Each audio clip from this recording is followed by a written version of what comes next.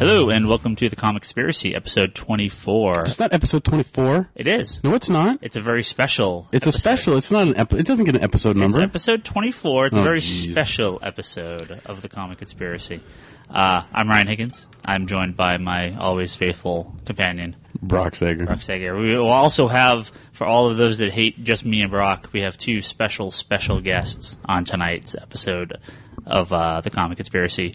We are joined by our own Geekbox's Ryan Scott. Hey. Some of you may know this guy. Yay! All right. He's the popular one. He's the one you all love. I'm the real Ryan. You're the lesser Ryan. Yeah. He's So- for those that don't know, that this podcast was kind of spawned off the Geekbox, which is another podcast we record here at Comic Conspiracy, and Ryan runs that, and he hates all comic books, except for one comic book, which is the comic we're going to talk about tonight. No, it's not true. Ryan likes comics. We're not going to talk about the comic tonight? No. We're going to talk about that comic, the one you like. Okay. But that's not true. You actually like a bunch of comics. Yeah, we also have another guest. And we do have another guest. We have a great customer of mine and a Suicide Squad super fan, Gage. Gage, you want to say hello? Hello. How's it going? Good. I'm glad to be here. Thanks for having me. Excellent. We're going to have you and Ryan here kind of talking some Suicide Squad as we basically spend the whole episode talking about the Suicide Squad. Sweet. We kind of pimped this a little bit last week, and when we started this podcast, me and Brock sort of said, hey, we want to have specific episodes about kind of specific topics or subjects or like one series or in a cool event or something like that.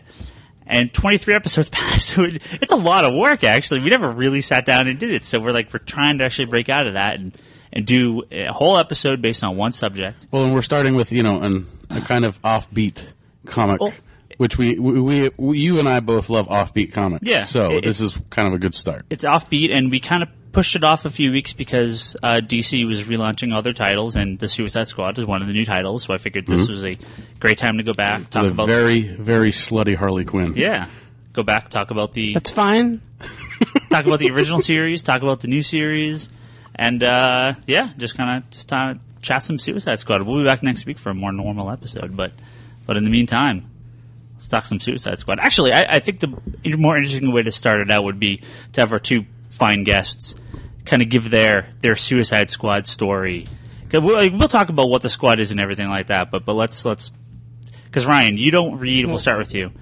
What? I don't read what? No. What? You're not a huge comic guy. I mean, myself, Gage. I have my phases. I'm fans of very specific comics. Right. I have a whole lot of Justice League books.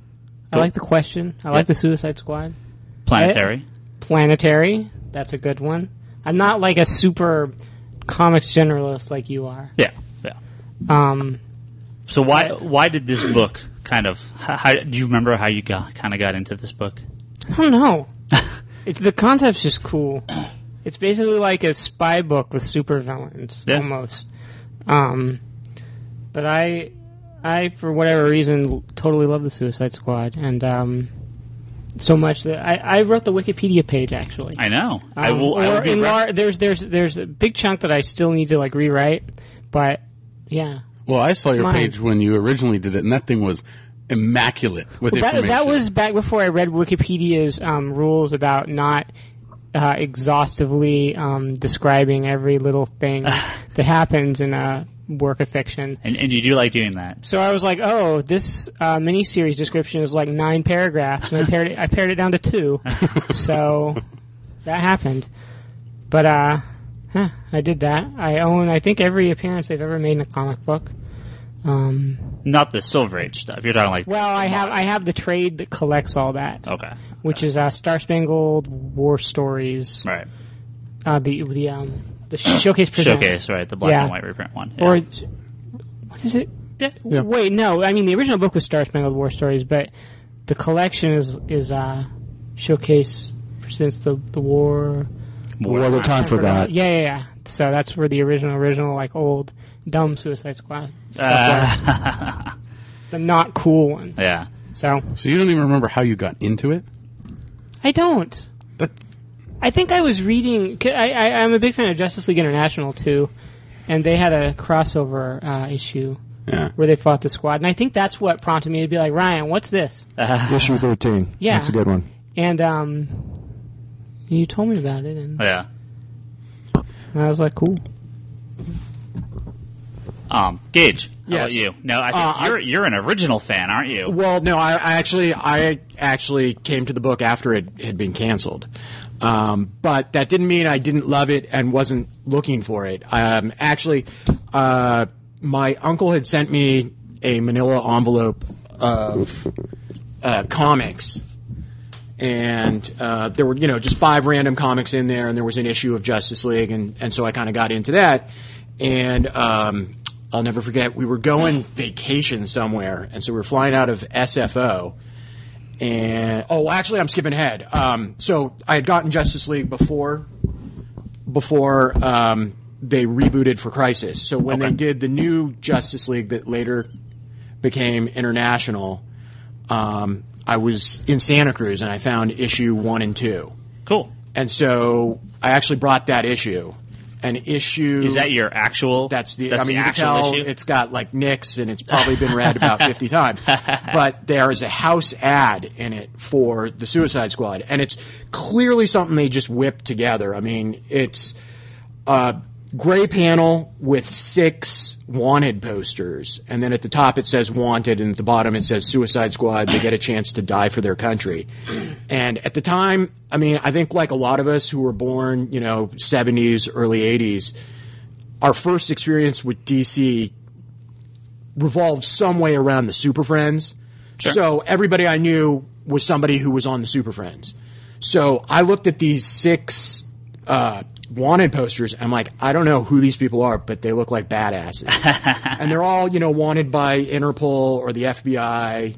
And, I had no idea who these people were, but that had always stuck with me. So I'm like, I got to find these books. And, I'm sure what happened is, given that name, it was not something carried in a normal 7-Eleven grocery store. Yeah. Probably not on the spinner racks. Exactly. So I recognized the name, but I couldn't find it anywhere. So we were going somewhere on vacation. We were flying out of SFO, and I went to the newsstand, and they had issue 12 and 13 of the Justice League, which I had obviously randomly gotten a couple of the first issues, and 13 is that crossover issue. And I'm like, oh my God, I have to get this. And so, I was probably 10 at the time. I had probably $5 in my pocket that I was taking to buy, whatever I was going to get while on vacation. And I spent the majority of it in the airport before we had ever left. And my dad was so mad. He's like, you're spending your money on this? We haven't even got where we're going. You're already blowing your wad, and you're going to buy this. I'm like, this is what I want. And I think it's probably a good purchase, because whatever souvenirs my family bought, those are long gone. But I still have those issues. So, Well, cool. That's some good stories. Now, it's funny because you kind of mentioned that they're these kind of more obscure characters. I mean, I've talked about this once or twice on here. The first comic I bought was Darkhawk.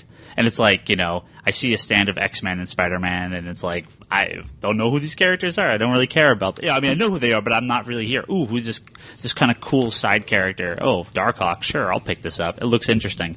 I mean, the Suicide Squad is definitely that same sort of deal where they're not the standard character. And, of course, they're never going to be a big seller, but it's a great concept, which we should actually now probably talk about the book. Yeah. Well, it's good to kind of get some intro here to who everyone is and sort of what they're. Yeah. So, Suicide Squad. Ryan, you and Gage can fight over who has the most encyclopedic knowledge of the Suicide Squad, but for the moment, let's. I'll defer to Ryan because I'm sure he's got it. Well, according to the Wikipedia page, which somebody we know wrote. That you wrote. The Suicide Squad, also known as Task Force X, actually the name of a closely related but independent supervisory organization, is a name for 2 fictional organizations in the DC Comics universe. Now, this was an original book. This is a Silver Age, like a late Golden Age, early Silver Age book that came out. Or there were stories inside. You said it was Weird World Terror? The Brave and the Bold was where they debuted. Started. Okay. Now, the original characters were. The original concept was much different from sort of the relaunch we're all kind of interested in. You could argue it was basically the Challengers of the Unknown. Sure. It was 4 non-superpowered regular people fighting monsters, which at the time was pretty popular. And so it got a 3-issue tryout, and then 10 issues later, they tried it again. Yeah. And those 6 issues were the only ones they did. Yeah. That was. I mean, as far as I'd ever heard, it didn't do very well. Yeah, no, I mean, they were created by Robert Kanigher and Ross Andrew, who have a big career at DC in the Silver Age. I mean, they were involved in a lot of different titles at the time. And kind of during those years, especially, DC was just throwing out all sorts of garbage to see what could stick in all these anthology titles. And so this name Suicide Squad kind of was like, yeah, okay, whatever. We're done with this. Until Crisis on Infinite Earths, which is where DC kind of did their big... That was the big post-crisis right sort of relaunch of the DCU. Right. They kind of came back through and they said, look, we're going to totally redo everything. We're going to start the books over. We're going to kind of reintroduce continuity and bring back a bunch of old characters, start new stuff. Going to bring like Blue Beetle and the Question series started a little after. They kind of ramped up Green Arrow. They kind of did all the stuff the years after Crisis. And of course, one of the books that... lasted, what is it, how many issues? 66. 66 plus a special and a Doom Patrol crossover, yeah. And it was Suicide Squad. Now this is a very much a different Suicide Squad than the original Golden Age, Silver Age version. Well, the way that they were introduced into Legends is that, in Legends, Darkseid is trying to take over the world, as he often does. And they introduced this new character named Amanda Waller, who's this like government representative, right. And she puts together this team of incarcerated supervillains to go and fight Brimstone, who is this minion of Darkseid that's causing all kinds of problems. So she figures like, well, I'm going to get all these guys together, these villains. If they die, who cares? And if they kill them, we'll commute their prison sentences. And that's the basic concept of the Suicide Squad. And after that, they were popular enough that they had their own book, right. And it went on 66 issues. I don't know how if that's like a long run for back then because it started in 1987 ended in 92. Nowadays, that would be considered like outside of something like Superman or Batman or an X-Men book, like that's a long run. Sure. Well, and it was also considered, at the time, it was the longest run by any book starring villains, because the argument is made that even though you have a handful of good characters in it, or characters who are trying to be good, they are all villains. And so at the time, it held the record. I guess, we can get into it, but I guess Thunderbolts conceivably could take that title now, but you would totally argue that the reason we have Thunderbolts today is because we had a book like Suicide Squad to begin with. Oh. And also jumping back to the comment about Legends, I mean, the reason they needed the villains to do it was, for those of you who are Marvel fans, you might recognize this plot line, superheroes were outlawed. And so they had no way of stopping this villain, and they're like, well, we can't send Superman in. He's been outlawed. The president can't have him go. So they had to come up with a way of dealing with it. And I mean, you could argue that Civil War basically was Marvel's version of Legends. And even with Thunderbolts, where they were run by, was it Baron Zemo, right? It was a group of villains who were posing as heroes when the Avengers were gone. And they're like, cool, we're going to get into good graces of everyone and take over the world. But after a dozen issues or so, pretty much all of them were like, no, we like being good guys. I don't get that the Suicide Squad ever wanted to be good guys. They've pretty much always been bad guys, and they like being bad guys. Clearly, some of the characters kind of, they lighten up as time goes on, but at the end of the day, they are really, I would have a hard time calling the Thunderbolts villains past the first couple of issues. I mean, that was the whole point of the series. They were fighting for redemption after a point. Sure, no, and one of the things that the Suicide Squad, I mean, basically, if you've got a name like that, you've got a bunch of people who have major issues. And that was the thing that made this book work, is every character in there had a major flaw. Some sort of reason why they would basically be like, yeah, I'm willing to do this and possibly die. They were all looking for something. If it was just to have their sentence commuted, or they were looking for some sort of deal on the back end, whether it was help or, I want this. There were some virtuous characters, and it wasn't just a bunch of villains. No, but they were all sort of coerced into it or kind of tricked into going on the missions, so that the main core team were mostly still bad guys, even 66 issues in. I mean, yeah. And everybody had an ulterior motive for being there. I mean, it could have just been, you know, Rick Flag's big ulterior is to carry on. And he was basically told, carry on for me, carry on for me. So he felt it was his responsibility to be there for these people that he had lost before him. But every one of the characters has some reason why they're there. Now, you know, it's funny because there are some great characters that were sort of throwaway characters before Suicide Squad, but because of the Squad, they became much, much more interesting and much more layered characters. I actually think it's funny that the Suicide Squad introduced possibly two of the most important characters in modern comics. And I will say first Amanda Waller, because she's in the DC movies. She was in the Green Lantern movie. Mm-hmm. She's basically going to be the Nick Fury of the DC movies. Is she? Are they really going to use her like that? That's what they've said. That would be sweet. Assuming they're able to continue. Well, she was also in Smallville. Right, she was in Smallville. Assuming they're able to continue the DC movies in continuity like Marvel. And even though a minor character in the book, she was never a major a point of focus of the book. Suicide Squad is also the first appearance of Oracle.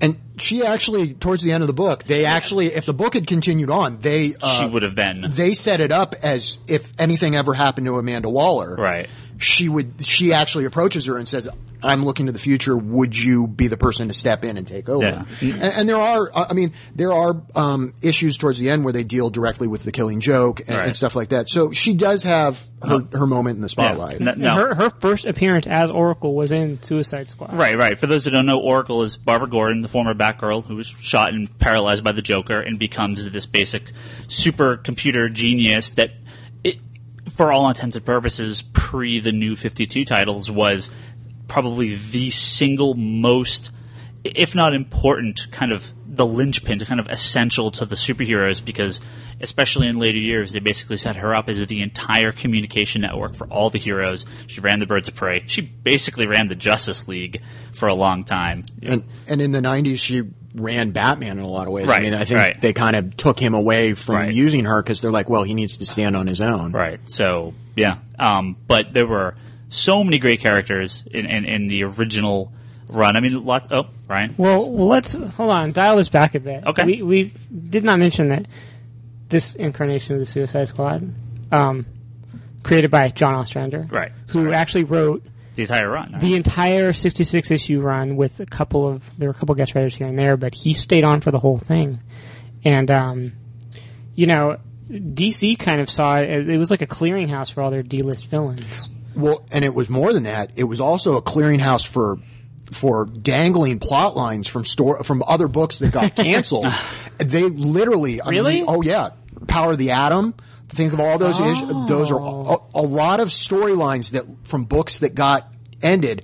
They go, well, who's going to deal with this? Ostrander basically took characters that nobody cared about. And I mean, he basically said, I went through the who's that, were published at the time. And I just went through and I said, ooh, I like the way this guy looks. Can we use him? And he said in interviews that the more obscure, the less used it was, the better it was for them, because they could basically say, we'll do whatever we want with them. No one's worrying about selling Javelin underoos or lunchboxes, as awesome as that would be. Exactly. I mean, they took characters that nobody wanted, and they're like, we'll give them a story and we'll make them awesome. Are you telling me nobody wanted Sportsmaster? Does anyone want Sportsmaster now? Does anyone want Killer Shark, or King Shark? Well, King Shark actually wasn't created until after the run was over. Now, he was in the Superboy guest appearance. Right, but those were written by Carl Kessel, who was the inker on the original script. Right. Yeah. That's and King Shark is in the new Suicide Squad. Man, watching you two geek out over this is great. Sorry. You have anything to share? Oh, I mean, I've only read the first trade, The Trial by Fire, and I really enjoyed it. Like, I mean, I've gotten glimpses of the Suicide Squad from reading the Justice League International and a couple other titles, but I really liked Trial by Fire, and it was nice to kind of see. Actually, here's a question for you, because you have read the trades and I haven't. do they have the Suicide Squad issue of the JLA crossover in the Justice League International trade? Yes, it's in the Justice League International trade. Okay. I believe so. And the next one, which comes out next month, right. the second trade of the Suicide Squad, it's being solicited as also having with the Justice League. Okay. So they are including. I mean, it wouldn't work any other way because it was a clear 2-part. You have to read both parts. Yeah. Well, and not only was it a clear 2-part, it was one of the cooler covers where the Justice League cover was the Justice League fighting the Suicide Squad from one side, right? Meaning you saw the fronts of certain characters, right. And then the Suicide Squad issue had the reverse of the fight. So you had the fronts of the other characters and the backs of the ones who had on the other cover. Yeah, no, because I mean, I just finished up with the Justice League stuff. About what they're on issue or trade 6 finished up a couple months ago, and then but they did have the Suicide Squad appearance. Yeah, this one, issue 13. That's your nice little one right there. Yeah, and then they have the Suicide Squad one, I believe. Hold on. Yep, Suicide Squad right there. Yep. So, and glad we can all it's see issue this. 13 and issue 13. Well, because they were both launched out of Legends, and that's what they were doing at the time. Was they would, have a big book, and then they would have 2 or 3 books that launched directly out of that. And apparently, Ostrander said that the name he went in to pitch other things, and somebody said, "Well, what can you do anything with the name Suicide Squad?" And he said, "That's the dumbest name I've ever heard." And then he goes, "Well, who would be on something that's got such a stupid name?" And they actually in the book, I mean, it's very self-aware. They point out, I mean, who's going to be a part of this, and they talk about that it's not healthy for the people to be on a team called the Suicide Squad. Right. So they officially call it Task Force X, which, if you remember, me and Ryan's Great World of Warcraft Guild, which was called Task Force X because it would not let me put the name Suicide in the guild name. Exactly. So. Well, and I don't know if this is the case now, but I know at one point, given the rise of the letter X in comics, I think they couldn't at this point call it Task Force X because it would be possibly confused with Marvel and all of their stuff. With it. So it's possible. I mean, that's at least another reason why they said, "Can you come up with something with this name?" Is companies are constantly trying to come up with a way of publishing the old names so they don't lose the rights. Yeah. Well, in Trial by Fire, like Ryan was talking about this earlier, where it's villains and stuff, but they're not all villains. I mean, Enchantress is in there kind of not from the... she's not from the Enchantress. Splitting hairs there. Well, it's splitting hairs because she is actually splitting personalities. Well, it's 2 different personalities. Let's kind of go over the major characters. I mean, one of the great things about Suicide Squad is that there are so many B-list and D-list and F-list characters that get killed off. But there's a few that... core. There's a few characters that, like, their identities are completely wrapped up and associated with this book. And you have to start with Rick Flag. I mean, for all intents and purposes, he is the Suicide Squad. Well, and he was the only character from the original thing that they brought over. Well, no, that's not true. They brought one other, and they have the others in a flashback. But he's the only one that consistently you saw in the first some odd books, which I won't get into. Yeah, he's their field leader. Right. He's sort of Amanda Waller's trusty. No, he was like a former military guy. He was Colonel Flag. Okay, right, so and then he just sort of got drafted into this. Well, they in the Secret Origins book, Secret Origins number 14, that leads into Suicide Squad number 1. We see it's sort of like the origin of Rick Flag and kind of what's led him to do this, and they sort of retcon in this original squad that his father was a part of during the war years, and he's sort of there carrying on that legacy. Okay. So he's Colonel Rick Flag Jr. And this is also in the Trial by Fire trade. Yeah, which was nice because it really is. Yeah. It's for all intents and purposes, it's the Zero issue. Right. It's a really good setup for getting into the Suicide Squad. I'm just kind of going down Ryan's list here. We have to talk Captain Boomerang. Let's talk Captain Boomerang, Deadshot, Bronze Tiger, Count Vertigo. Okay, well, let's do this. I'm going down your list here. So we started with Amanda Waller. Let's go Bronze Tiger next. Do you have my list of appearances? I don't know. I'm looking at your Wikipedia page here right now as we go through it. Okay. So probably. Wait, who are we talking about? So Bronze Tiger. Bronze Tiger, let me see. He was a member of the League of Assassins. Correct. which is See, me and Ryan. I can name that in 2 notes. Me and Ryan need the computer to kind of be like, he was Gage. Is like, yeah, I know. Okay, I know. Everybody who's listening right now, go to the Wikipedia page for the Suicide Squad and look at it while you're listening to this. You can read along with it. Follow along. But that was a Batman organization, right?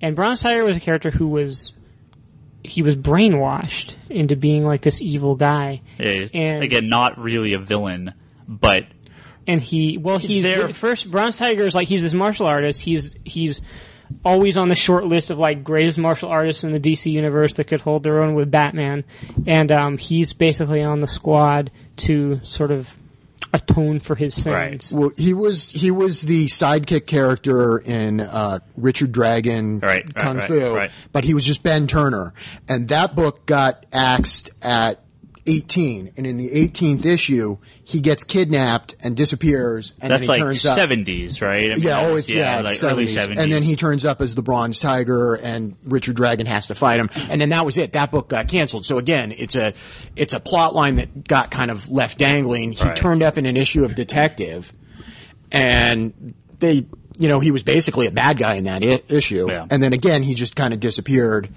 And so it was a character that was just out there, and they're like, well, this is a cool character. Let's take that one. Yeah. And he's sort of when Rick Flag's not around, he's kind of the team leader. He's number two. Yeah. And so he was in the vast majority of issues of the original Suicide Squad run. And there's Deadshot. Yeah. Well, it's Captain Boomerang's next on our list. Deadshot's way more. I'm just trying to do this alphabetical so we don't miss anyone. I mean, Deadshot was the breakout star. Right. If there was one. I mean, he got his own miniseries. Deadshot was a Z-list Batman villain that had made He was maybe a half dozen appearances prior to Suicide Squad. If that. Deadshot was a villain in, correct me if I'm wrong, when he first appeared in Batman, he wore like a top hat. Yeah. He was like this gentleman-like assassin. Right, exactly. It was issue 55, and he was... Of Batman? Of Batman. So, okay. I mean, that's... If 55 would be... Yeah, 40s. Yeah, long ago. Find a showcase, maybe. Yeah. And he's this just forgettable, stupid Batman villain. Yeah. And I don't know the origin of how he got his like current costume and all that, but he's like...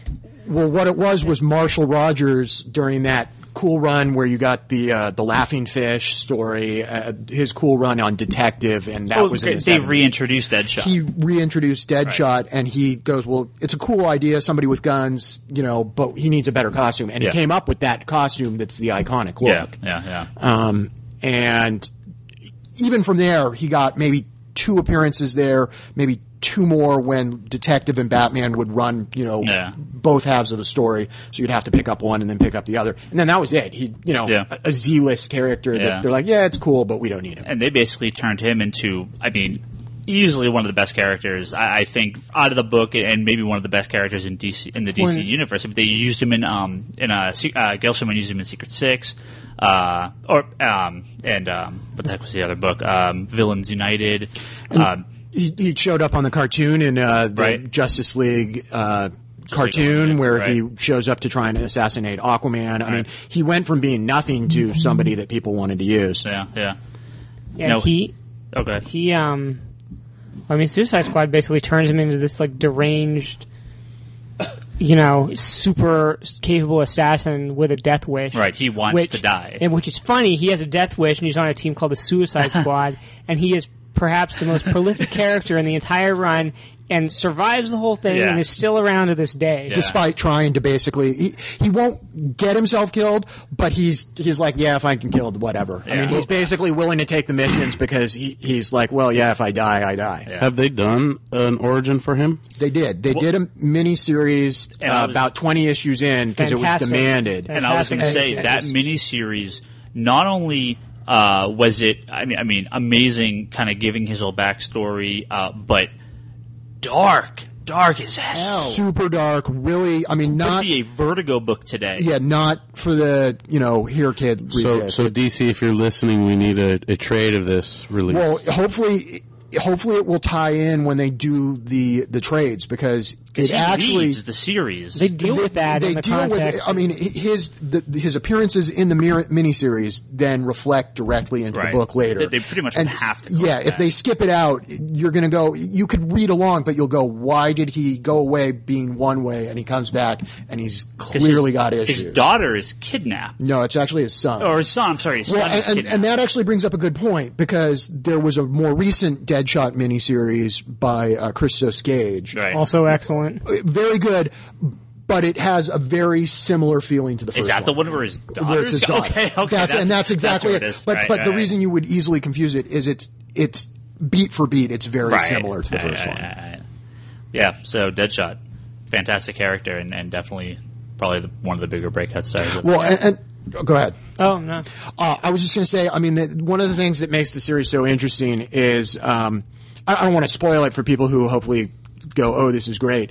But later on, one of the plot lines that comes out of it is they're trying to get to the Middle East, and they miss their plane. Boomerang and Deadshot are in a bar drinking, and Boomerang has one too many, so they miss their plane. And so he goes, and he drags him towards the bathroom, and he's like, if you need to use the bathroom, why didn't you just say so? And he throws Captain Boomerang into the stall. He goes, we missed our plane. He goes, yeah. And he goes, well, guess what didn't miss our plane? And he thinks about it, and he goes, our luggage? And he goes, exactly. And guess what's in my luggage?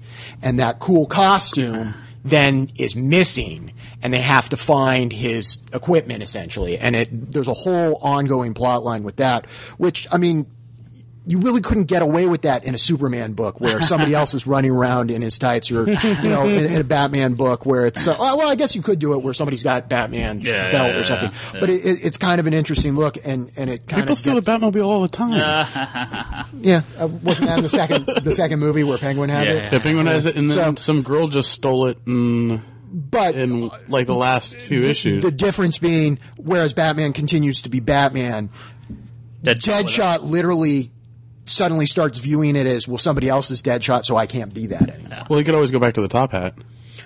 He basically does. No, I just want to talk about Captain Boomerang. I keep bringing him up, but man, I love. I know you keep bringing him up because you're having a flash boner over there. Gage, Captain Boomerang is my version of your Speedball. Well, I was going to say, if Suicide Squad might be your favorite comic, Flash is probably second. Is this? Yeah, I mean, just because. But the whole reason Captain Boomerang was in there was, after going out of Legends, right, they had decided, okay, now's the time to launch the new Flash book that had Wally West, which it had to have because of Crisis. And they ditched all and they rogues. said, we're not going to use any of the rogues. We want to, kind of like what they're doing with the New 52, where they said, we want to have new villains, we want to do something new. So they said, we're not using any of these guys. So he was, he was one of the rogues in the Flash, but he was considered kind of the joke of them. Yeah. I mean, we can talk Captain Boomerang seriously, but for anyone listening, yes, there's a character named Captain Boomerang. And yes, his costume is as ridiculous as his name. Yes, I mean, he was basically a guy, like a out-of-work bum who was really good at throwing boomerangs. And so he got a job at a boomerang, like a toy boomerang company, as like their spokesman. And he's like, I can make boomerangs and rob people with them. That works, okay. And of course, he would tie the Flash to him and boomerang Flash out into space and all sorts of ridiculousness. And then they kind of take the ridiculousness of Captain Boomerang in the series and really play it up, because he is hilarious. Well, they just play it. He spends his whole time. I mean, he's a completely irredeemable scumbag. And he's also, this is when he becomes the Captain Boomerang that we know more recent. He's fat, balding. He starts to lose. He's not the kind of typical villain. He's getting on in age when this book starts up. But this book provides all that characterization for him, because before, like you said, he was I've got boomerangs and I'm going to fight the Flash. Let's go. Right. So, but you're right. He's a complete irredeemable scumbag, and he's great. Right, and they have, as part of the book, because these people are being forced to do it, one of the interesting characters is they have a psychologist who basically interviews them and then gives reports to Amanda Waller about, oh, you shouldn't use these people or this is their problem. And they continually talk about Captain Boomerang as basically being, he's the best adjusted of the group because he knows he's a jerk and he doesn't care. Yeah. He's fine with being a criminal. Is he like Steve Martin from The Jerk, but in a costume that throws boomerangs? That would be good. The new phone books are here. Well, new phone books are here. He's just this misogynist, racist jerk. Yeah. He's a horny bastard with boomerangs. Yeah. And he's also arguably the only one who doesn't want to be there. I mean, Right. he's offered the job of, do this and we'll give you your release. That's what he wants. I mean, he doesn't want to be on He the wants team. to be released. He wants to be but out then, of jail. as soon as he's released, He's right back he in. gets right back in. They bring him back. I mean, there's some great stories with basically he thinks, oh, yeah, I've been here and I'm senior. And they're like, no, we trust you less than any of the new people. Now, what about Count Vertigo? He's kind of a interesting character.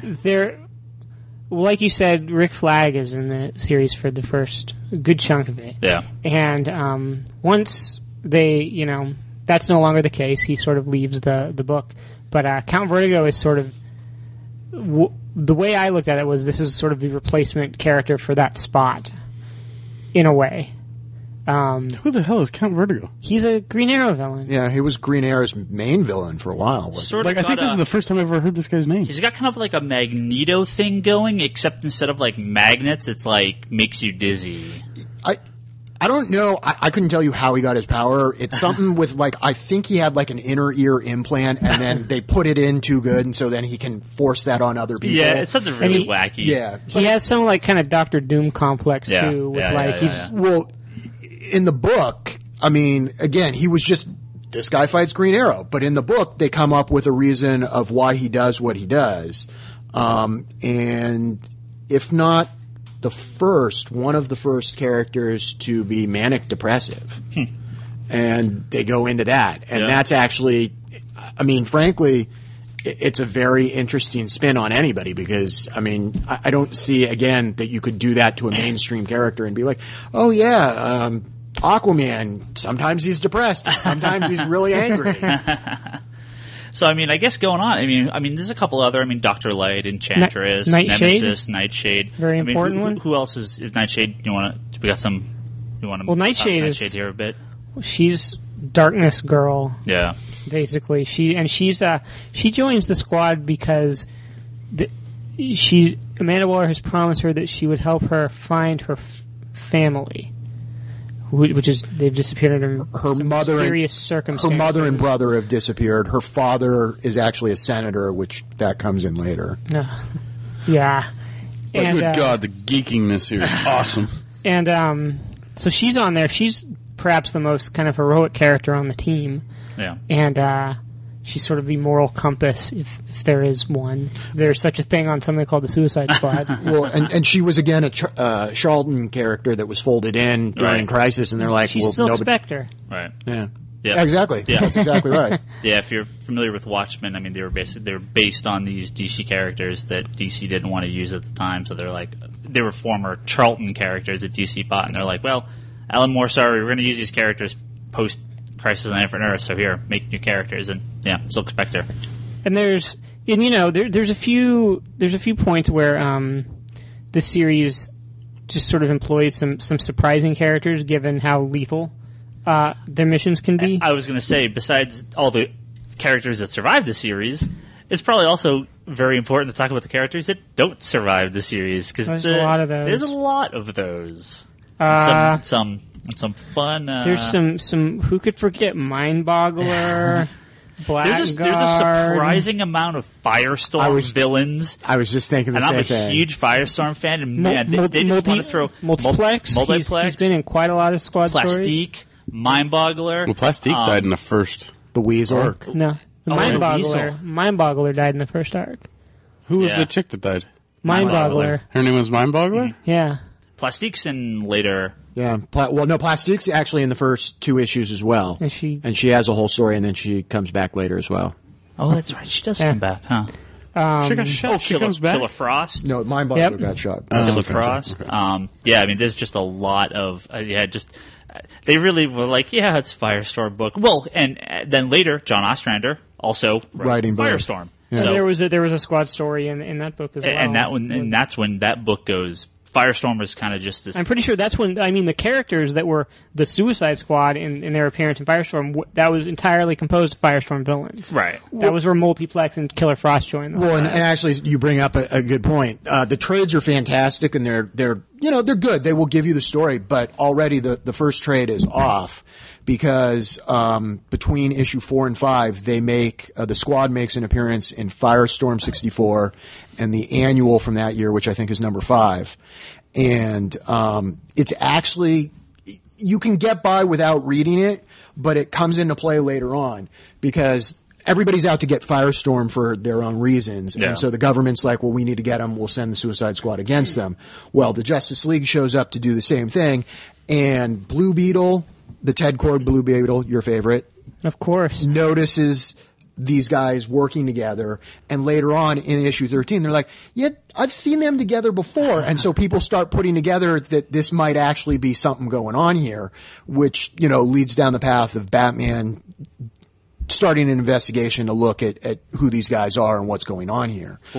And those aren't collected in the trade. So I was going to say what's great about that run with Firestorm too is that he was basically just like a Spider-Man like character, and when John Ostrander takes over, he becomes like tied in with Swamp Thing. He's an Earth. He's like the fire elemental. He goes totally fucking bonkers. And then when the Suicide Squad comes in, it's like, yeah, we're going to take these ridiculous characters and we could just sacrifice them to the Squad because we don't need them anymore. So, a surprising character that was actually in quite a lot of issues of the Suicide Squad was Poison Ivy. yeah. Poison Ivy was in like a large part of the back half of the run. she shows up mid-30s and then, becomes one of the key ones. And this is, again, long before the Batman animated show, which I would argue really kind of gave her the mainstream push that then got her into Batman Forever, and then everybody kind of knew about her. But up until then, she was C-list, if not worse, for a Batman character. I mean, if you were going to use a villain as you would go Catwoman, you would go somebody like that. She was just a plant girl. I mean, who needed her?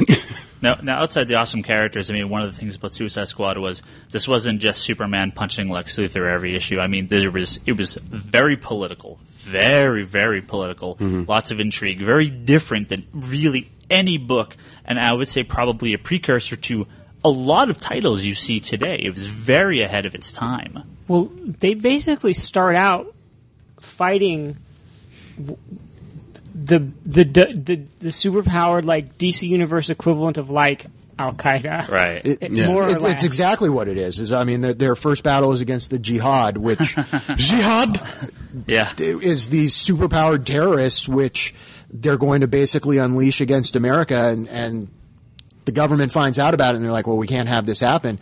And John Ostrander had said, I mean, this may look familiar because I'm taking these ideas from the headlines.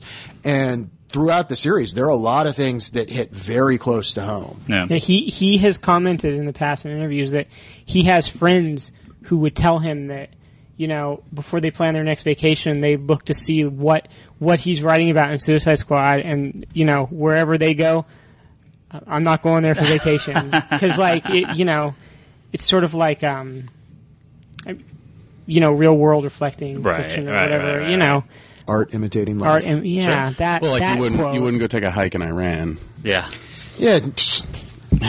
Cross a border looking for waterfalls. Now, there's a lot of different variations in the Suicide Squad that we can talk about. But before we before we leave the kind of this original classic run, there is one event specifically worth talking about. I believe Gage himself owns many pages of this original art. I wouldn't say many, but I have our favorite subplot in any You could almost make the original comic. So among this sometimes very serious, deadly comic, there is possibly the funniest subplot that's existed in any comic. Now you're not nearly far enough because they've slowly released in the trades, Brock. No, it's okay. We won't spoil it, but we'll get to it. Someone is throwing pies at people in the Suicide Squad. Was it Belle Reve, right? Is where Belle Reve prison is where they're stationed off of. Someone is pieing people in the face. Does that even happen in the first trade? No, it doesn't. It doesn't show up until like issue 24. Yeah. Oh, okay. So it's not even in the first. And 2 this years. isn't something that's like 1 or 2 issues. This happens over a big chunk of the series, and actually kind of finds itself into massive plot points within the series. They did a really good job of having kind of ongoing subplots, and this was one. The first time you see it, you go, "Was that a mistake panel? What is that?" And it just keeps happening. Right, and then you're like, okay, well, obviously it's happening, and it happens to prominent people. Yeah. It's not only prominent people in the Squad; it happens to prominent people in the DC universe. Oh, It was like Identity Crisis before Identity Crisis, where you're like, who is it? Yeah. Oh, it's this person. I know it's this. No, it's not. So yeah, this is one of the. I think if Justice League could be summed up with one punch, right? The classic, that's always the one thing a lot of people take away from the Justice League run in the 80s and 90s. The International. Justice League International, right? Where Superman one punching Guy Gardner and knocking him on his ass. One of the funniest moments.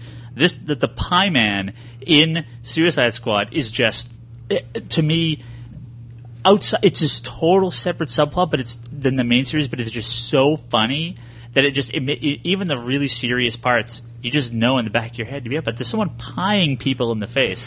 Well, and it becomes like a whole plot within the book where they're like, we have to find out he's doing. They conduct an investigation to figure out who it is. I have my list, my spreadsheet of Suicide Squad appearances, and the note first pie thrown is issue 21, and it goes on for over a year before they figure it out. Well, and going back to what you were saying with the Justice League International, what's really interesting is, like I said, with those covers where it was the flip of the book, that's really kind of a tone for the whole thing. Justice League International was this funny book where they would then have these exciting adventures, which kind of made those more serious. poignant. Some serious stuff, right? too. It had some serious stuff, but people think of it as a funny book. Right. The Suicide Squad was a serious book that occasionally had these funny little subplots, and so they really had kind of the opposite tone. Yeah. I'm sorry, I'm looking outside. There's like smoke and an EMT, and I don't know what's going on. Well, they're not coming for us. Okay, I guess that's fine. Hopefully this complex isn't burning down. All right, well, moving on. Well, hopefully we get out of this alive. Well, I don't really know too much. Keep going. I'm going to go check it out. All right, So- Brock will report back after his Suicide Squad mission to find out what's happening outside. So, Wait, I'm on a Suicide Squad mission? Screw you guys. Give him the bracelet. yeah, they put all these bracelets on people's arms. It's like if you totally try to talk about abandon that. the mission. There is? Yeah. Holy crap. Oh, well, apparently there's a fire out there. Okay, I'm going to attempt to pause this podcast for just 1 second, maybe edit this out, so hopefully you don't hear this. And we're back after a quick little pause there. Brock, you had a mission outside. Yeah, I was out there with my Suicide Squad. There was a car fire at the gas station. Yeah, that was a little exciting here. Yeah. They knew we were talking about some exciting comics, and they decided to start a car fire outside. Yeah, I had to move my car. It was too close. That was a little scary there. Okay, well, I think we're just gonna continue talking about some Suicide Squad here and let the firemen and cops do their thing out there. So we were talking about the pie thrower, Yeah. which was sweet. Pie thrower is pretty sweet. And No pun intended.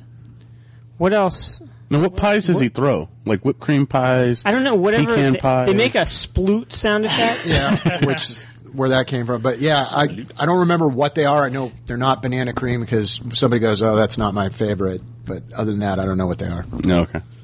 That's not a major plot issue. They're just pies. They're just pies.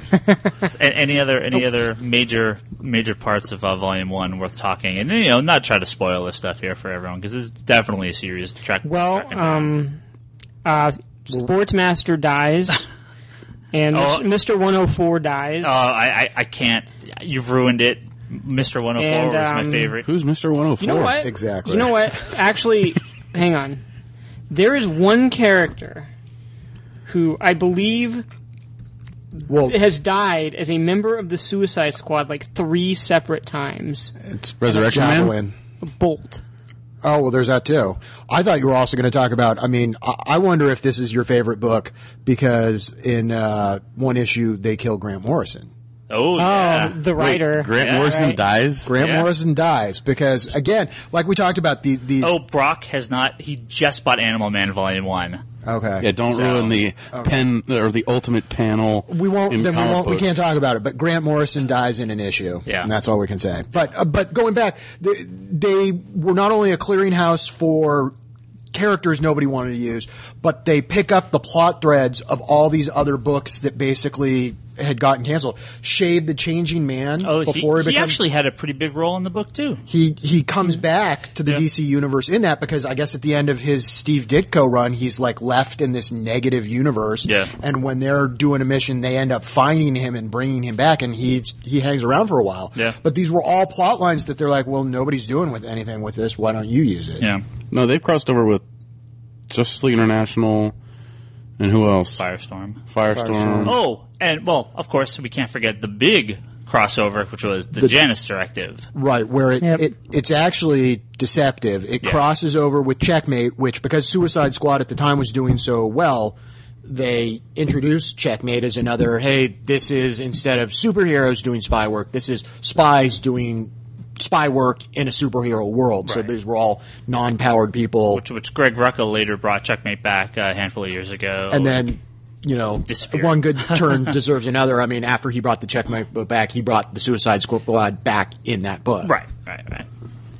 Yeah, that series, it involved Checkmate, Captain Atom, and Manhunter. And Firestorm.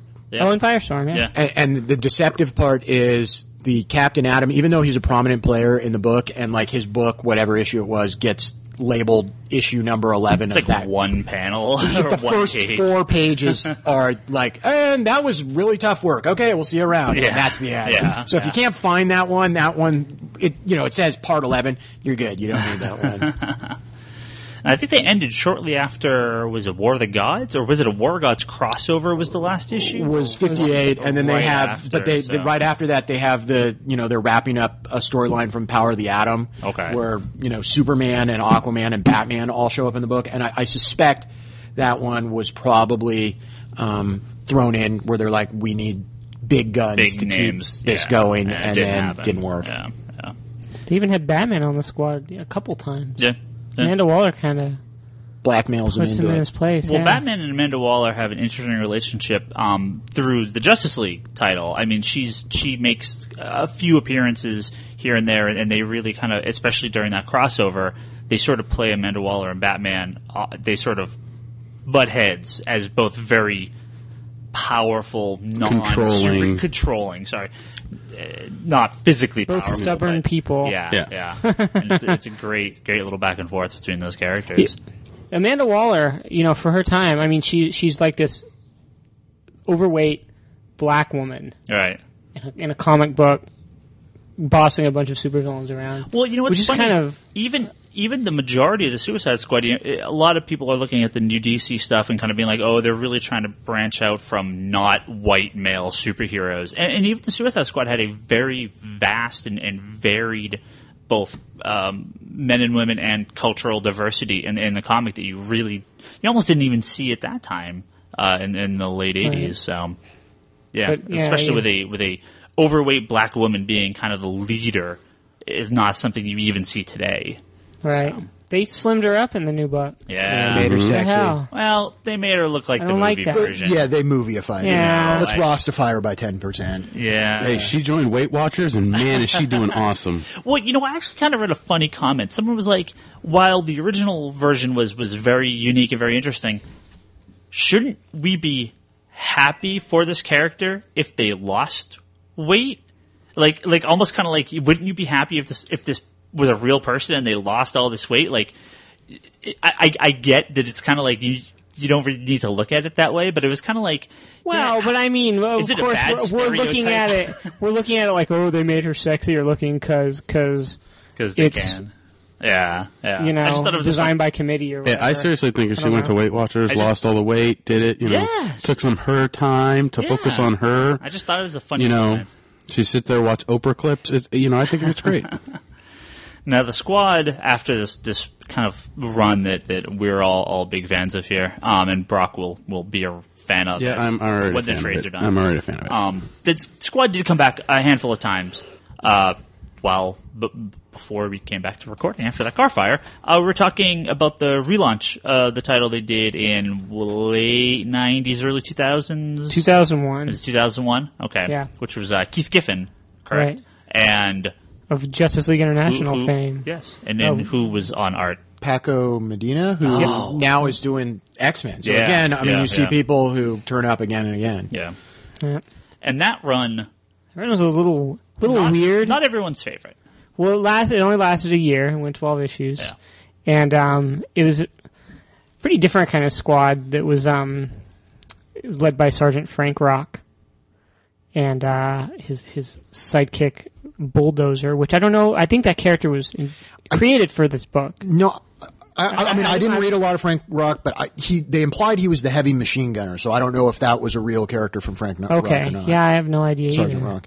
But so the two of them put together this new Suicide Squad, Task Force Omega, that initially consists of the sort of D-list supervillains that Keith Giffen once used to form Justice League Antarctica, which was sort of like a one-shot throw a joke.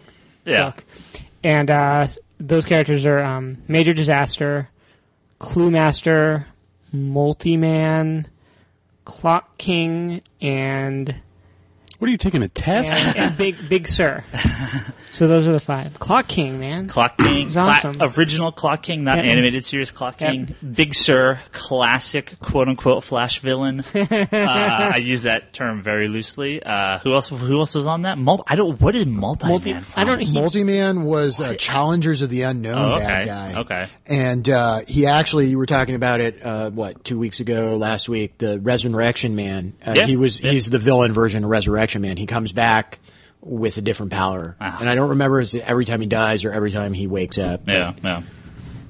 Yeah, so they all die horribly. Well, mostly, That's like the launch of the book, right? Well, and they actually retcon some of it because other people who died show up again. Clue Master comes back. Yep.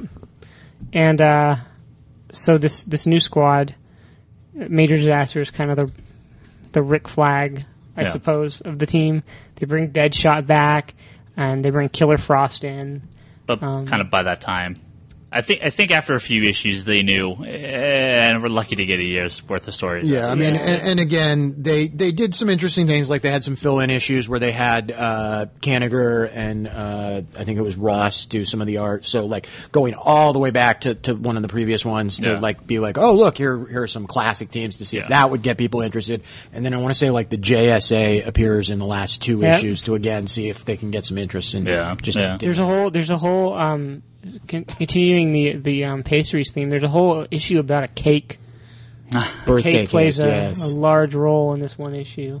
I don't even remember that. I read the second series like when it was coming out, and I was like, I think that's probably about right. yeah. And they kind of have these two new characters who are sort of poor man stand-ins for Oracle and I guess Amanda Waller. That I don't know. It just didn't have like the magic of the original sort of. There's nothing wrong with it, but there's nothing spectacularly right about it either. But then they kind of do bring the original back. I mean, there was a miniseries that came out a handful of years ago. The original squad and Amanda Waller kept making off appearances in other books. There was a 3-issue Superboy arc, which is fantastic. I mean, that's really good. Yes, and Chase. Chase. A good turn in Chase. And I really like the Superman. We were talking about this earlier before we recorded. The Superman, the special, was it the 2004 one by Jeff Johns? This is a real early Jeff Johns work Secret for DC. Files. Yeah, and I remember reading that and being like, holy crap, because they bust Amanda Waller out of jail? Is that? She's in jail, and the squad or members from the squad bust into jail to kill her. Oh, to kill her. That's what it is. Okay. And that was, I remember kind of like, oh, they're bringing the squad back. And John said he had been writing, he This was pre-Infinite Crisis, but he had done he had been on Flash for a little Flash, and he had done his JSA stuff, and kind of in there. And the reason Amanda Waller was in jail was when they did the President Luthor thing. Oh, she was one of his advisors, and so when he went down, she ended up in jail. Right. Kind of tying that all back together. Where does the I'm looking at From the Ashes fit in? That was the miniseries I was talking about. 2007? That's a few years later. 2000. Let's see. 2000. It was after 52. 07, 08. And that was on. I think the official name of that series, Suicide Squad, Raise the Flag. I think they started From the Ashes, and then they changed it a couple issues. And the title of the trade is From the Ashes, but collectively the story is generally referred to as Raise the Flag, which they show sort of Rick Flag's return to the squad, which I won't spoil, but it's sort of a very classic. Actually, Rick Flag he has not been in the DC continuity a lot. Prior to that, he'd been gone for. Well, he had been gone since he exited from the original 91 or something. He disappeared, and then referencing the Greg Rucka Checkmate, he showed up for 2 issues of that. Okay, and it was. You could argue it's a precursor to the squad. I mean, they show again where he came from and actually how he got there. Right. That is itself a Suicide Squad story, which is a great one. It's like 6 and 7 of the Checkmate, and that's another good read if you can find it. And then Raise the Flag was end of 2007 is when it started. It was 8 issues, and again written by John Ostrander, and it's a very sort of in the vein of the classic Squad series. I mean, there's even flashbacks where you see Captain Boomerang and all that. They work everybody in. And I just reread it because I'm like, I haven't read this since it came out, so I reread it in the trade. They got Nightshade's old costume. They have everybody who kind of they could use, they bring back, and if they couldn't use them, they reference where they've gone and stuff like that. And it's interesting. I didn't pick up on, or if I did pick up on it the first time reading it, I didn't realize it until later. But something didn't sit right with me when I read it the first time. They have a mission that goes through the book that's their focus, but they talk about, well, we have another mission as well, and that never was resolved in the mini. And so it left you, like I said, it left this feeling of, well, wait, what was that other mission they were talking about? The other mission turns out to be Salvation Run. Oh, and that makes sense. I don't know if it was going on at the same time or if it happened right after. It was right after. Wait a second. Hold on. Because Salvation Run, well, Ryan looks up here. Salvation Run was... I have the official word from Wikipedia, which is... So basically from you. From you. The series takes place roughly between the squad appearance in Checkmate, Volume 2, Number 6 to 7, and the events of Salvation Run, as Amanda Waller has already been ousted from her position at Checkmate, but Deadshot is still with the squad and not exiled, which is part of what happens in Salvation Run. So in Salvation Run, which had its detractors, but overall I actually thought it was a fairly enjoyable miniseries. Well, it started off in Countdown. Right. Because we see... it started really, really good, but it ended really, really bad when I read it. The plot of this was, they're like, all these supervillains running around, Suicide Squad, you're going to go get them and drop them off on another planet and kick them out of our universe. We can't deal with them anymore. Get every supervillain off Earth. And while that seems really cool... I think it needs more than like a 6-issue miniseries. Like this could have been like an event book by itself, and maybe it should have been, or maybe it was going to be. But I just don't feel like I enjoyed it, but they didn't do enough with it. Well, there was that one tie-in where in the Justice League that Meltzer was writing it at the time. Like a handful of villains are like, "Oh, hide us from the Suicide Squad," because they're trying to round us up. Yeah. But you're right. Not only could they have done that, they in the book the whole premise is they're rounding up the villains and they're gone. I mean, to really make it hit home, they should have then had to write all the books in the DCU without any of the villains. Well, no costume villains. They would have had to do, natural disasters. Yeah, something else. But it just seemed like, again, a cool idea that just didn't follow through. But I mean, the Squad was a major appearance of that. And actually, a book I really enjoyed, which was, we mentioned earlier, was Identity Crisis. Even though the Squad, it is not the big bad, but they're very pivotal. They're very important, especially Dr. Light and a lot of the characters, and sort of Batman, Captain Boomerang, and Deadshot is. I mean, that's where you got the first action figure of Deadshot was coming out of those from the terrible. Well, Michael Turner when we were all, I remember Exactly. we were all like, "Who did it? Who's the murderer?" And I mean, the Suicide Squad they were on the list. Yeah, I mean, Batman even was like, he was kind of talking in the book like, oh, I got to look at the Suicide Squad, like, this sounds like something they would do, and they're brought. You know up what? That might have times. been the book actually that made me go like, "These guys sound cool." I think it might have been Identity Crisis. Well, and I remember Now that I think about when it. Identity Crisis was coming out, that was a book, I mean, I remember being really jazzed for it, but I remember, Ryan, you being really jazzed for it and being like, you need to read this right now. Don't talk to anybody. Just go read this. I remember at least one time coming in, going out, sitting in my car, reading it, and then coming back in. Ryan was like the internet's chief conspiracy theorist about that book. we would like... Jason Todd in Alfred's body. Oh, God. Don't even get started on that. But yeah, the Squad was in that book. Yeah. Pretty. Identity Crisis is almost heavily. almost an episode by itself. It is an episode by itself. Because when I read it, just picking up from what you recommended, I mean, it was a phenomenal read. Yeah. Outside of any continuity, knowing any continuity, I mean, it was a fantastic read, at least from my point of view. Because at that point in time, I'm like, half these characters I don't even know, but it's like I'm still engaged in the story, and it was really, really good. Turns Elongated Man into your favorite character ever. Heck yeah. So, let's see. There was Salvation Run and Raise the Flag. And then there was a Blackest Night arc that they participated in. Well, Blackest Night, and do you want to talk Secret Six? Have you read enough Secret Six?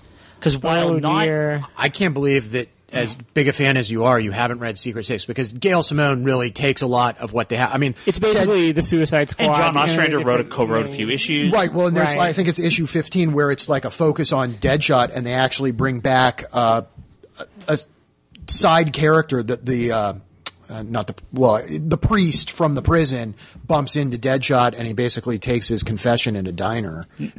And well, I was going to say, now, while Secret Six is a different title, it has a lot of the same characters and very much the same feel, even to the degree of when they launched this new Suicide Squad comic. I'm giving it to everyone that got the Secret Six title, has, again, some of the same characters, very similar feel to it. Not exactly the same, but I think if you like Secret Six, you would like the Suicide Squad. It's really worth going back. And if you like Suicide Squad, definitely check out Secret Six. Right. Very similar. So, well, the Blackest Night arc involves 2 issues of Secret Six, and then Suicide Squad number 67, which was part of their... They took like 8 or 10 comics or something and sort of did a one-off. They did the Question number 37. Right, and Starman. All these. Dead Books got one more issue since all these characters were coming back. And they tons of dead characters were showing up in the DC universe as, recruited and resurrected as part of the Black Lantern Corps. And there was a selection of dead former Suicide Squad members that they unofficially became known as the Homicide Squad. And so you had characters. Well, maybe I shouldn't really you can't say really who, give because there's some spoilers. But so there's these, it's the Secret Six and the Suicide Squad, the living Suicide Squad, versus all these dead Suicide Squad characters. Yeah, very fun issue. Yeah. And that was cool. Yeah. And that's all collected in one of the Secret Six trades if you want to just pick those stories up. It not only has that one-shot Deadshot issue, but it has that one. So you could, if you wanted to pick and choose, you could just pick that up. No. Man, I feel like I'm going to have to put together a reading list. Just ask Gage. He'll tell you. Gage, can you just email me the reading I'll list? send you it. Save the so you can put it up on Insider Brock. ConspiratorBrock.blogspot.com, yeah. No, I mean, there have been a couple other appearances here and there mentions, but we've just got the whole reason I wanted to do this episode now was because last week we had the launch of the new Suicide Squad book, while it's part of the New 52 and this different quote-unquote universe. I think all 4 of us have read it, Brock. Read it, loved it. No spoilers. No spoilers. We'll keep this pretty spoiler-free, but I think the general consensus is if you liked Suicide Squad, you will probably like this. While, again, like Secret Six, a little bit different. Gage, I know you had a couple... You may not want to talk about it. I liked it. It was in the top of the first 2 weeks. It was in the top 4 books that have come out. Like I enjoyed it, and it very much going back all the way to what we were talking about with Thunderbolts. And maybe you can talk to this, Ryan, Scott, but it feels like after the Thunderbolts run in the Dark Reign, where it was Warren Ellis and then Andy Diggle, it feels like it's taken that sort of influence and brought it into the Suicide Squad. Wait, Suicide Squad's been Marvel-fied? Yes, Marvelized. I haven't read. You would like I those. have no context for that. Okay, you would like those because it has that kind of feel. But it definitely is a Suicide Squad done after we've had movies like The Bourne Identity. And so it has much more of a gritty, current day feel. It's very dark, and it's very... I think they're going to take this book into a lot more. You don't know what's going to happen at the turn of the page because what you think is going to happen isn't going to happen. So it's going to be like very, I'm undercover, but I'm really undercover, and I'm undercover here. Yeah. You know, so I just want to see somebody throw some pies. I don't know that they'll be able to bring that back. But I don't think there's any pies in the new 52. If they make it just incredibly dark and all of a sudden you just see somebody get hit in the face with a pie, that'd be the best thing ever. I would support that. They released the December solicits, so I mean, you never know. They are bringing with the December solicits that came out today. Should I? Not a spoiler. On the cover, Captain Boomerang, who wasn't part of this, at least issue 1, shows up in issue 4. So they are. You never know. They may bring people back. It's unclear what the continuity of the Squad is going into this book. It feels like it's sort of new, but it.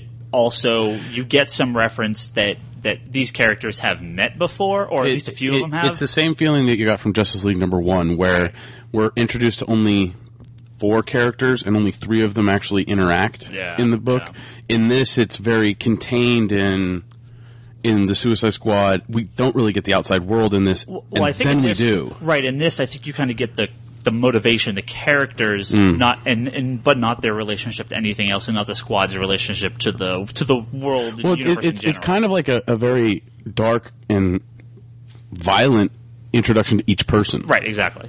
So, not the concept of the book so much as the characters. So, but I have a funny thing with this one is that I found the 2 appearances of the hooded woman in this. There's 2. You love that. I love that. It's what? There's 2 appearances of the hooded woman. Know the hooded woman. And she's appearing in every first issue, but in Suicide Squad she appears twice, and Bleeding Cool had her first appearance, but they didn't have her second, so I submitted a tip, and my picture ended up on Bleeding Cool. So, because she appears in really small. It's a cool Easter egg that they're running through all the books of this woman who showed up in the last issue of Flashpoint, and then she's showing up everywhere. So maybe if I read comics, I would understand. And maybe this is how they're trying to get you to do that. Find the woman. What they should do is start having appearances of the Suicide Squad in every comic. And then I'll get them. Now, the Squad, besides appearing in all these comics, has appeared in actually both Justice League Unlimited and Smallville. Except for Brock, I don't know, because neither of you have really watched Smallville, Ryan and I Gage. saw the episode with the icicle where Amanda Waller says it at the end, but was there an actual episode where they had more than just one person? All I know is what I wrote on Wikipedia. Yeah, I mean, they sort of appear multiple times, but it's not like... There's never... The team is never there. Well, the team is there briefly, and much like you'd expect, they go down pretty quick.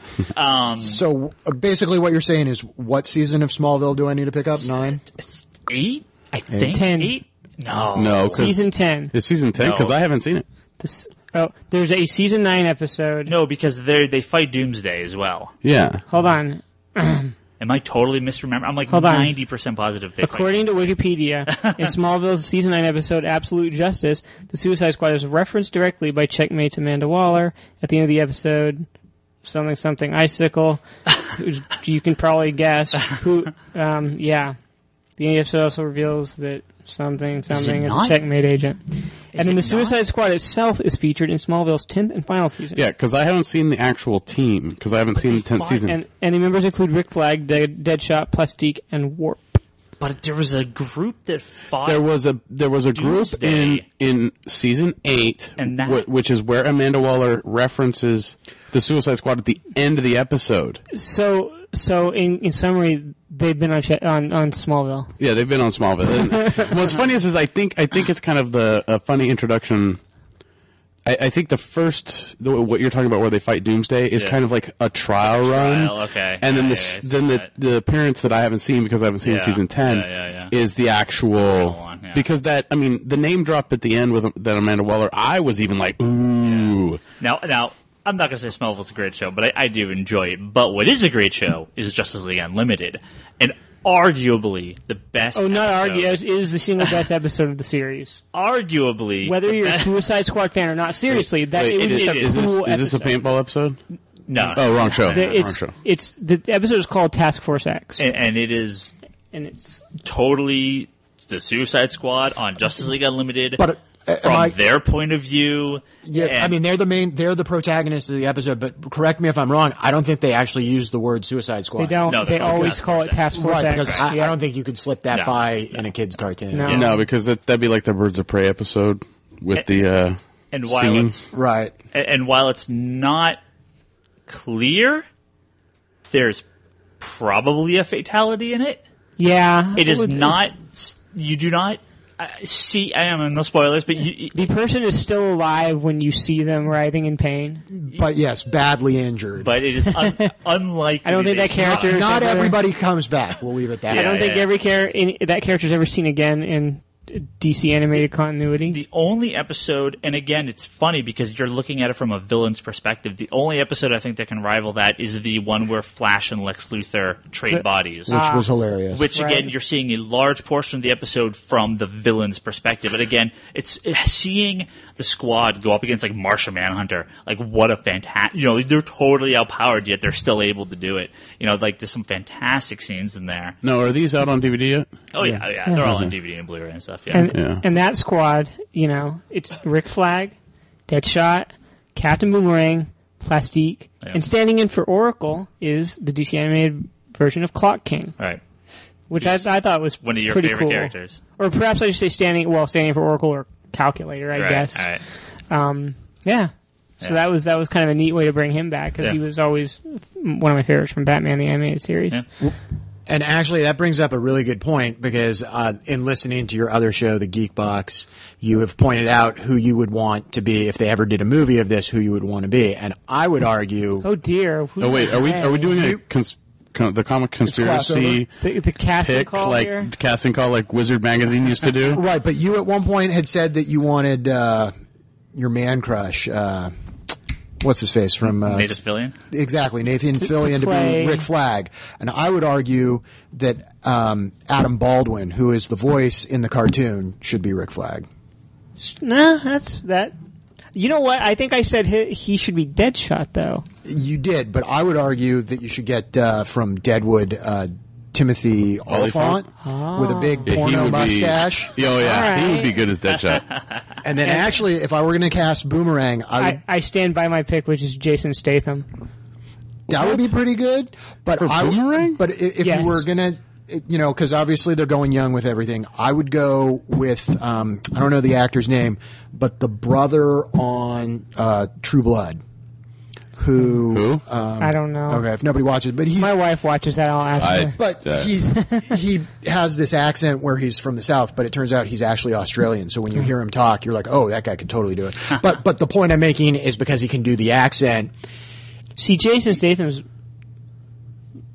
British, I believe. That sounds right. Yeah. But whatever, same thing basically. Not American. They would not be happy with that generalization. But yeah. But what I was going to say is that actor does like an American accent very well.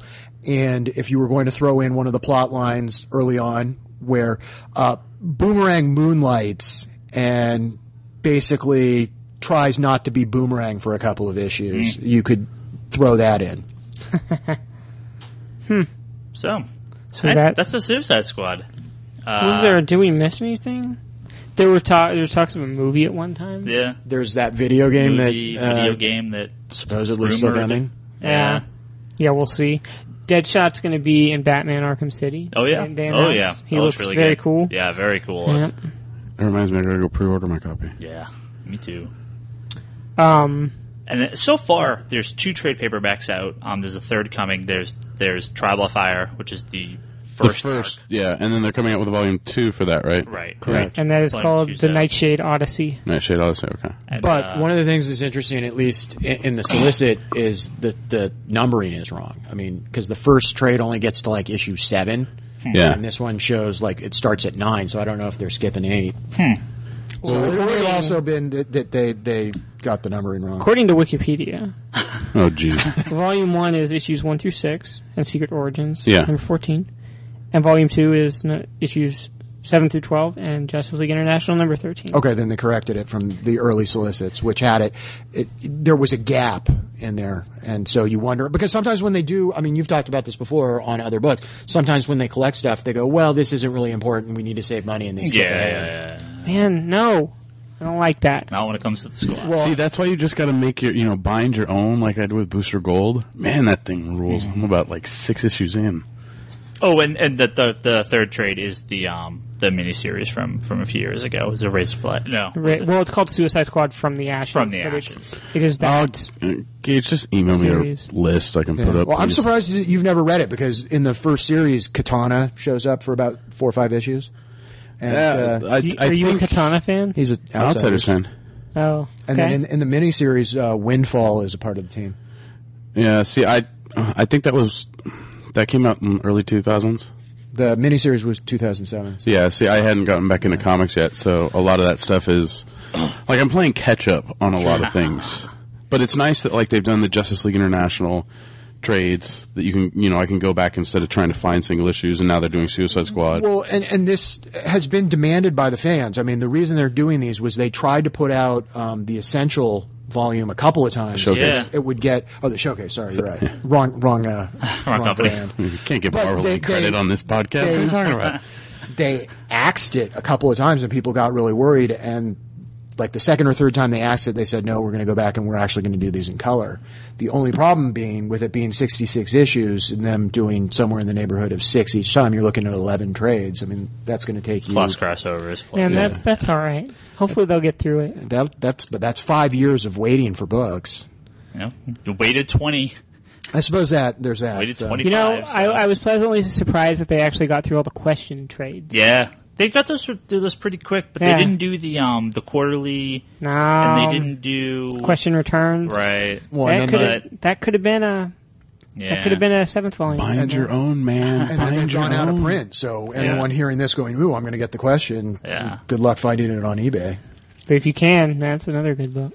Well, I think we're close to wrapping this up, but we got one last little thing here, which we don't really have kind of everything figured out, but we'll get this figured out in the next week or so.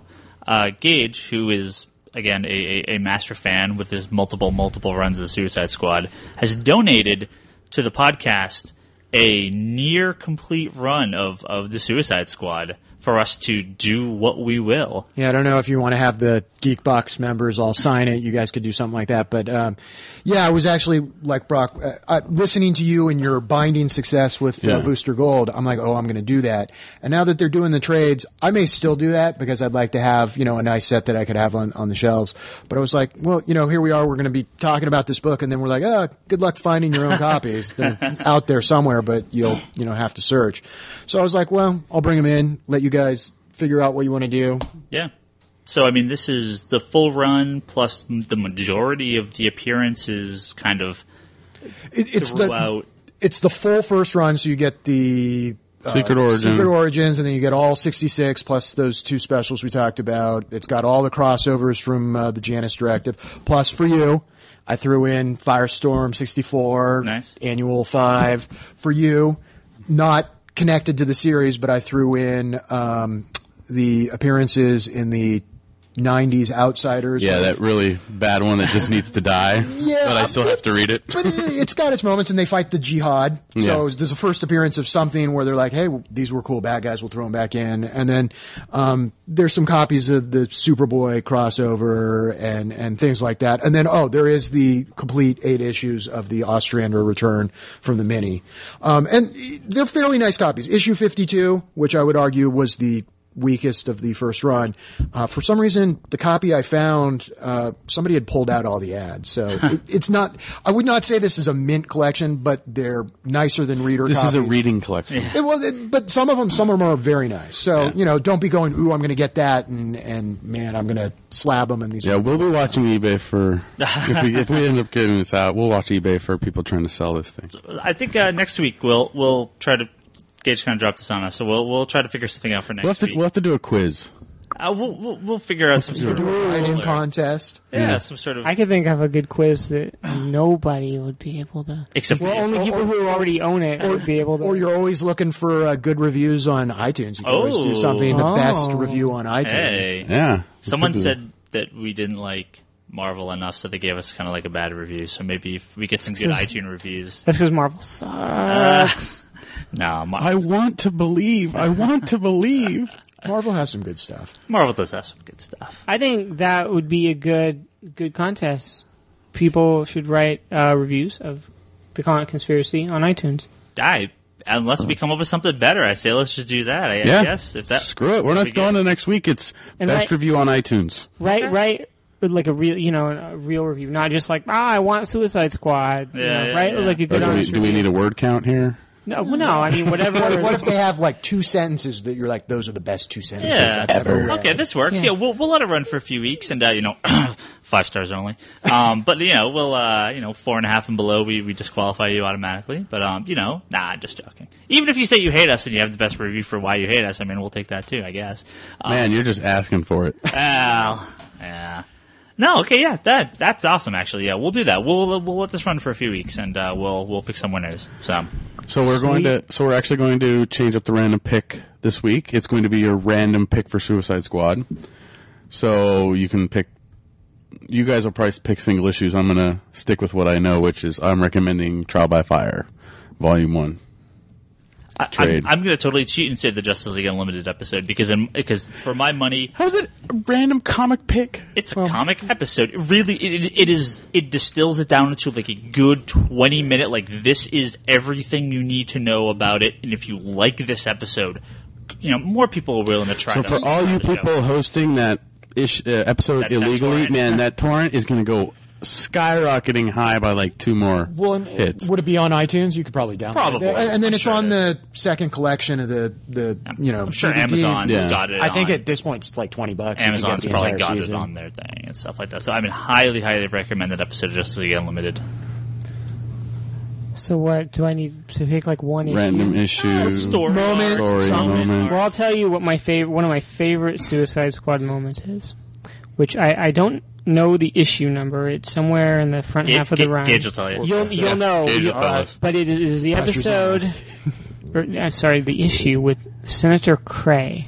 Oh, issue 4. Oh no, Senator Cray. So you're looking because it's actually the subplot later on. So probably 22 is the culmination of it. And I like this, but Ryan. Rick Flag, who is not in the best mental health during the course of this issue, sets off to kill this senator who yes. The act of doing this would basically expose the squad. Right.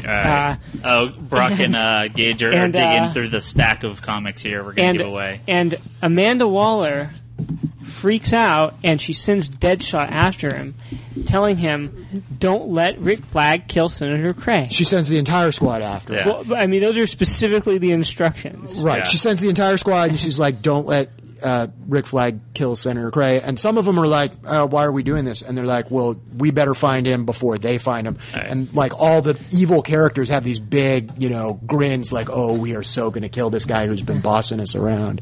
And Deadshot has very creative way of interpreting those instructions. But anyway, that's issue 22. Campaign 88 people. That is a fantastic issue. And I'll also say I liked the ending of the run. Like the final few frames, it ended on a good note. It encompasses a lot. I'd agree with that. And I think the one thing that's most interesting is it ran for 5 years, and you could argue almost every year of the series had a distinct feel. The first year they were this new group finding where they belong. The second year, they were trying to gain recognition because they had kind of been exposed. The third year, they had totally been exposed, and so now they were out in the public and they were trying to, basically gain this public trust. And then things shift and they become this super covert where nobody knows who they are. They're no longer tied to anything. And in the last year, they're kind of back to doing more of the bigger stories.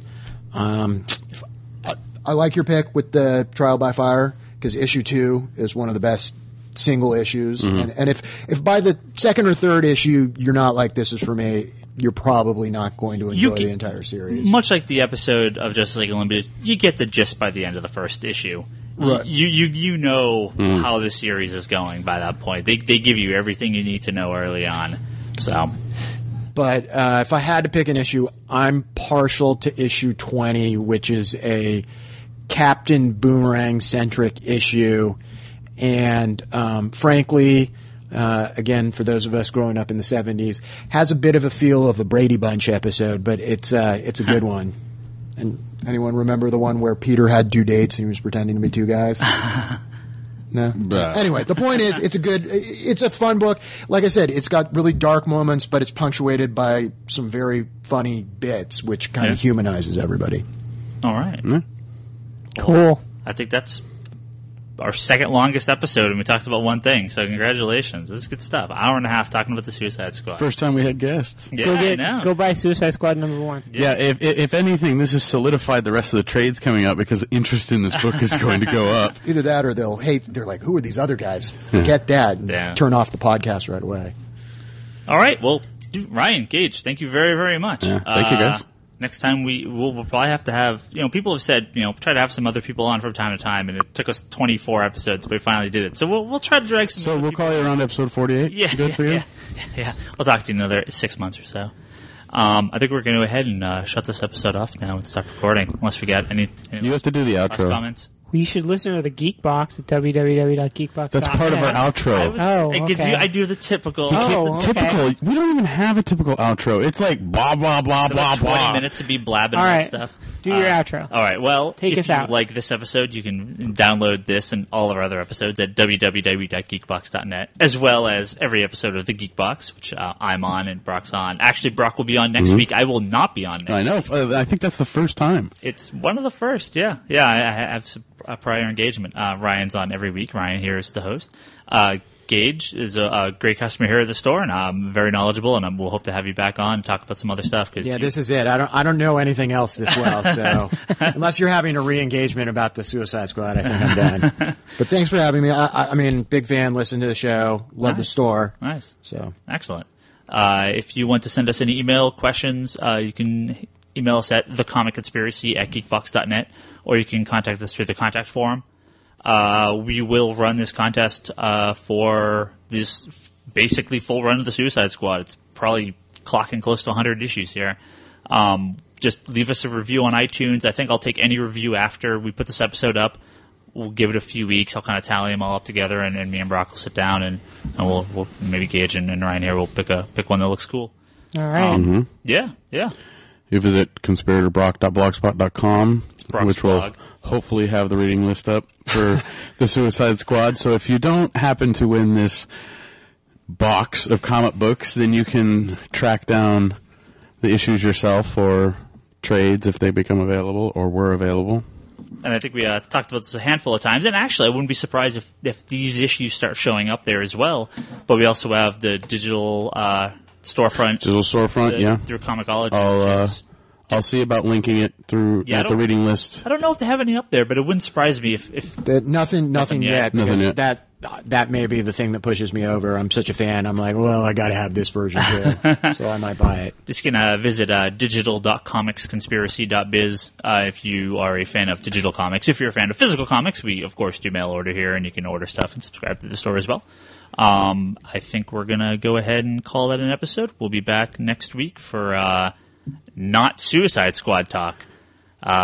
probably some other stuff. No, we'll be talking more of the 52 review stuff from last week and this week. We'll probably have to do a lot more 52 talk, but again, we've had some comments about some comments, a little more Marvel, a little some more comments. indie. So we'll probably have to have like a Marvel episode, an indie episode. We'll kind of actually we'll steer away from DC for a few weeks after kind of this first batch of New 52 books is done, because there are other comics out there that we like, and I as much as I kind of get the reputation of being a Marvel hater, I really don't hate Marvel.